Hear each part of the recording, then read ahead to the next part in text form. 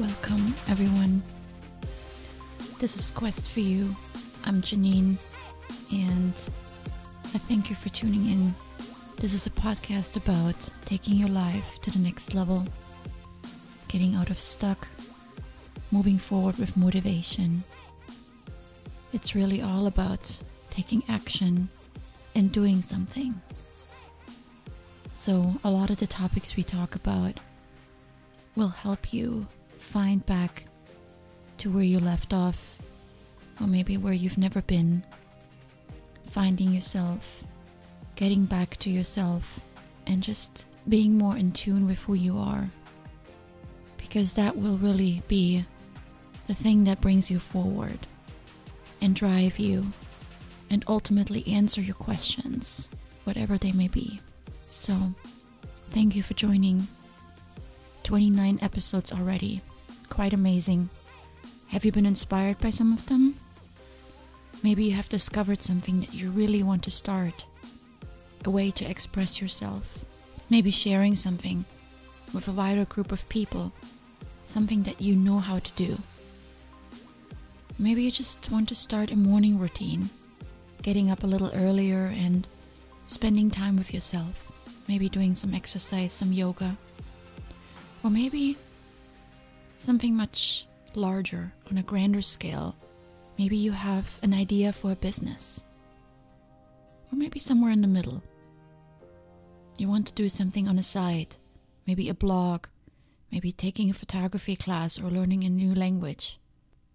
Any of these will require different amounts of time allocation in your schedule. And maybe so far you have struggled finding that time. In today's episode, I want to talk through the different options you have when it comes to making time for something new. I usually talk quite a bit about mental obstacles that we face. In episode 26, just recently, we talked about some strategies to get out of that mental funk and get moving forward when you feel stuck. But today we're going to focus specifically on that precious resource called time. Time that we never seem to have enough of. And first of all, I want you to know that you are not alone. Everyone struggles with making time for the things that they really want to do. Right now, as I'm recording this, it's a beautiful Saturday afternoon, and I'd rather be going to the beach or sitting at a cafe with friends. But I'm here. It's always a negotiation, right? What do you spend your time on? I see it in the gym, for example. There are people like me that are there every day, and then there are people that come in waves, only, on for 2 to 3 weeks, and then you don't see them again for maybe another 4 weeks. It's also always fun to watch the newcomers. They usually start with a trainer, and then after 4 weeks or so, you see them working out alone for a while. But then most of them drop off, and you never see them again, sadly. And I think just like that, it happens with other projects people take on.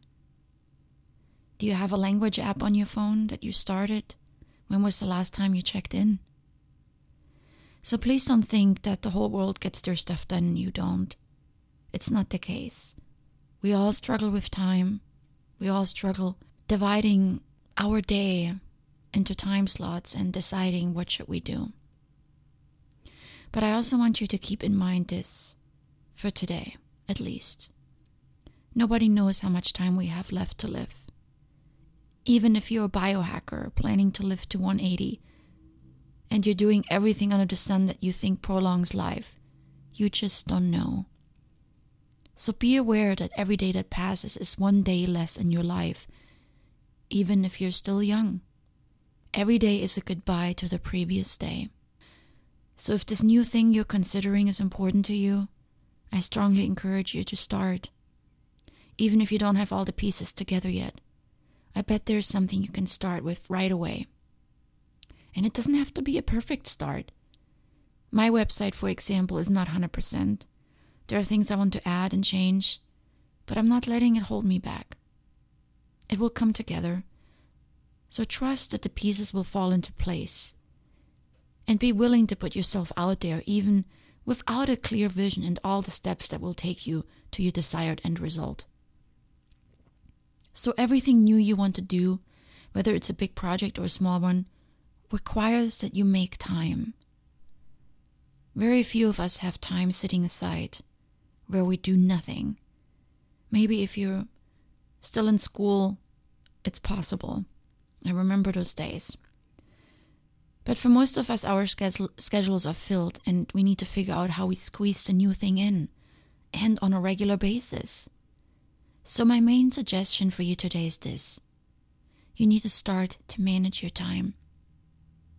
Making time is managing time.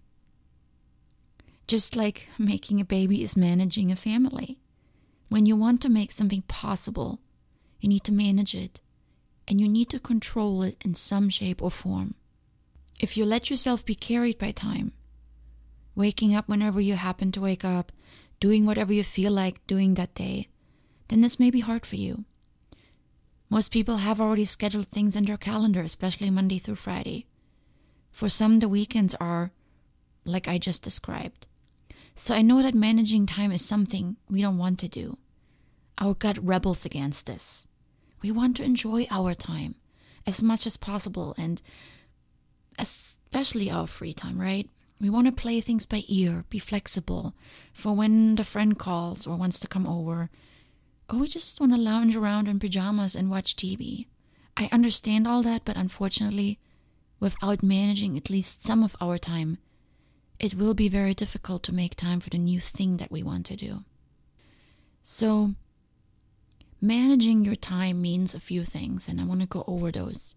First, you take a closer look at what your days look like and how you currently spend your time.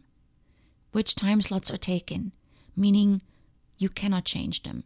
This would be your job, or school, or both, driving time, family time, volunteer time, and so on. And then look at which time slots are taken, but maybe they're a little bit flexible, meaning you're busy with things, but they don't have to take place at that exact time. Exercise, for example. Depending on the opening hours of your gym or the time that you go out and run, these activities could potentially shift. Dog walking, doing homework, chores such as cleanup, cooking, all those are flexible duties, activities. And lastly, you have hopefully time that is completely free. It may not be immediately clear to you that this is free because you probably don't sit around waiting for time to pass, but it's not filled with deliberate activity that needs to get done.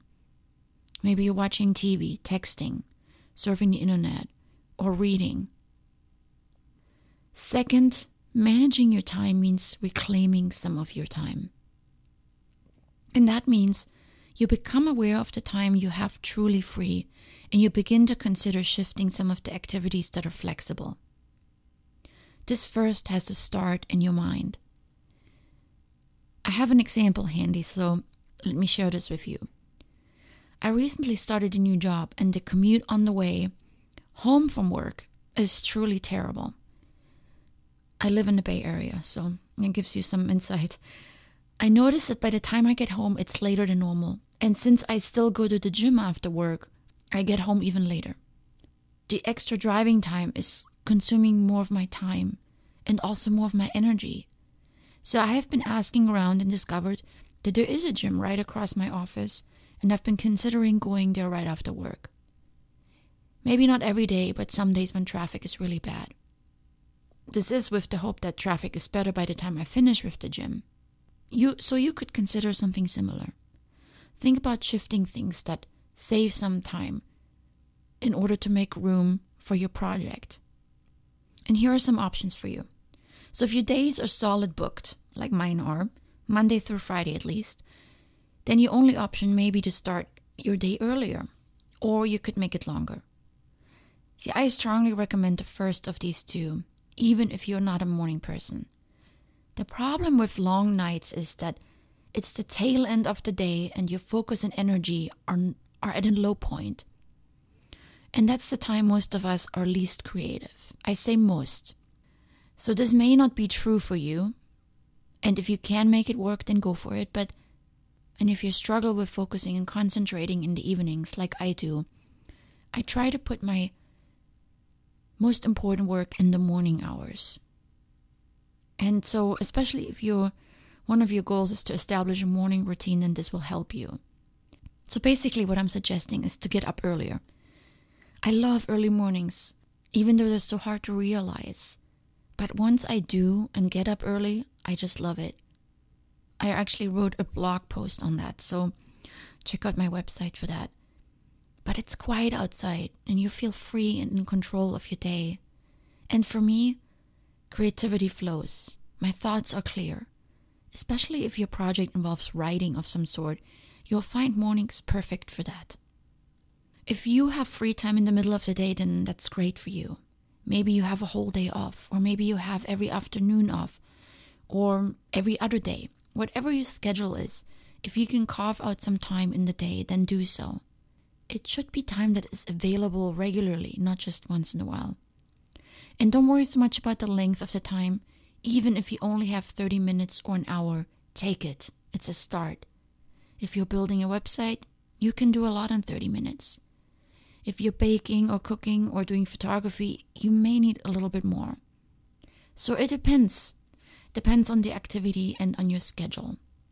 See, I rely mostly on weekends to get my work for Quest for You done. The weekdays are just busy for me and my time is limited. But if this carving out time is new to you and you're just getting started, then start small, like I always say. 30 minutes is all it may take to get at least going. And once you have momentum, you will find yourself wanting to do more and you'll find more time in your day. It's often just a hurdle of getting started that we need to overcome. So go through the step of reclaiming time. It's important. Find some available time in your day and use it. And then also think about combining activities to free up time. Can you take the bus or the train to work and school instead of driving? This may involve a little bit more time, but you can use the time while you sit on the bus to work a little bit on your project. Maybe you read something that helps you prepare for your project. And then also learn to take advantage of unexpected free time. For example, holidays. I love holidays. An extra day to work on Quest for You. Or even just an extra hour or two. A meeting was cancelled or traffic was unexpectedly light. Begin to look for those extra pockets of time that open up. And instead of stopping at the mall or browsing your media feeds, get working on your project. And then consider giving up some activities that are flexible. If this is something that's really important to you, then some sacrifice may have to be part of it. For me, it's social time on the weekends that I have reduced. I also curbed my browsing activity and social media time. So think about time that you can literally free up. That may not always be easy, but think about the long-term benefits. Maybe your project can turn into a business that will later sustain you and give you the freedom to spend more time with your friends. Short-term sacrifice for long-term freedom. And lastly, depending on the magnitude of your project or where you are with it, you may want to think about giving up your job. We can do a whole nother episode on this in the future. But if you're working on a business that is meant to sustain you, eventually you may need to quit your regular job. Your project needs to become part of your day, and it needs to become part of your mind as well. So establishing a routine will help you with both, which brings me to the third point. Managing your time also means to establish a routine which will ensure you're consistent. A routine will keep you going. A routine will take you back to the gym even after you missed a day or two. A routine is the most important element of managing your time. Maybe you found some time in your day. Maybe you even started to sit down for 30 minutes for a week. But now life kicks in. You get sick, or a friend calls you, needs you. Or you found a new TV show that you like. So now you stay up later and struggle getting up early in the morning. Maybe work gets really busy. Controlling your time means you have to schedule your time for the project, just like you schedule time for brushing teeth, for working out, for going out for dinner. It becomes another slot on your calendar. So when life kicks in, you will notice if the time you carved out for your project is sustainable. That is why I also love mornings. They are there for me every single day as long as I can get up early enough. Evenings are much tougher to manage. Many things that can interfere with an evening.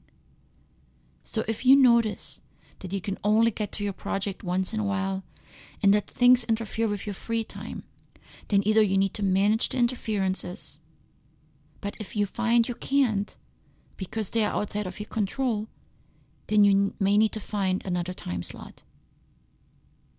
So a routine ideally looks like this. It's a fixed time slot in your day. You can use an alarm if you need to, and maybe you can create a little ceremony around it to get it started. Maybe light a candle, turn on some music, whatever motivates you. And it's book time that cannot be taken by anyone or anything else. It's the time that you say no when others want it. Just like work. Sorry, I can't. I'm at work. How often do we say that? Same thing. Sorry, I can't. I'm working on a project. And ensure that your environment supports it. Distraction free, phone off, no email alerts on your computer, and so on. Whatever you need to do, do it. You need to take control of your time to ensure you can stick to it consistently. And making it a routine places it on your mind and on your calendar.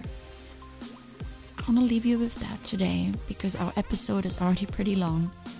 And I'm hoping that this helps you with some of the things that you've been contemplating, some of the things you've been thinking about starting and just haven't gotten around to. Have a wonderful day, and I'm sending you much love. Until next time.